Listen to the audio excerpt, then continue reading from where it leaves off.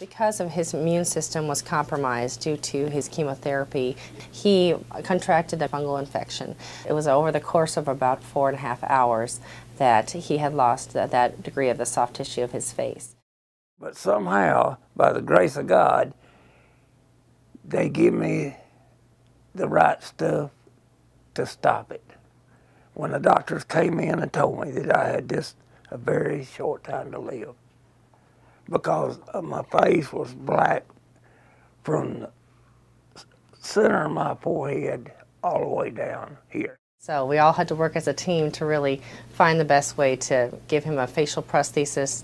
There are many innovations now using rapid prototyping, navigational surgery, and other digital design softwares that would be able to help us in our preoperative planning to give the patient the best outcome. And due to a prosthesis of that size, we would hope to use implant retention.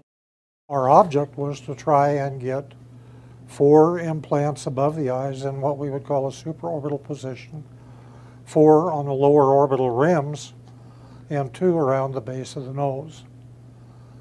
So if we had tears, which are essentially just saltwater solution, draining down around our implants, we could get a soft tissue reaction that could cause the implants to fail.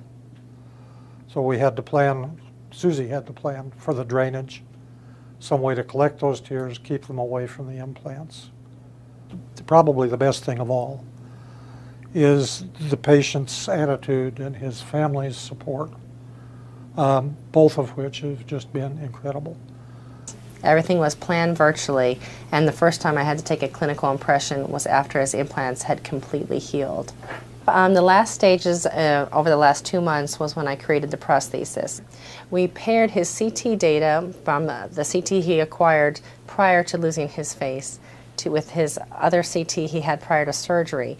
And by manipulating those 2 data sets, we worked with engineers from a company called Medical Modeling to create a prototype, then duplicating it and bringing it into the clinic. The retentive components of the prosthesis is really magnets that are embedded in an acrylic substructure.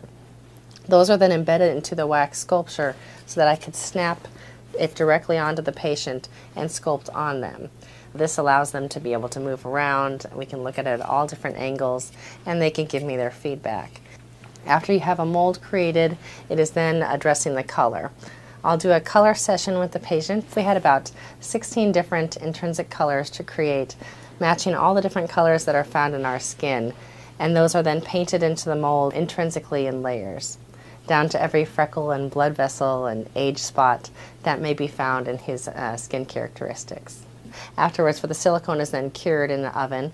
Then it comes out as a flexible silicone prosthesis.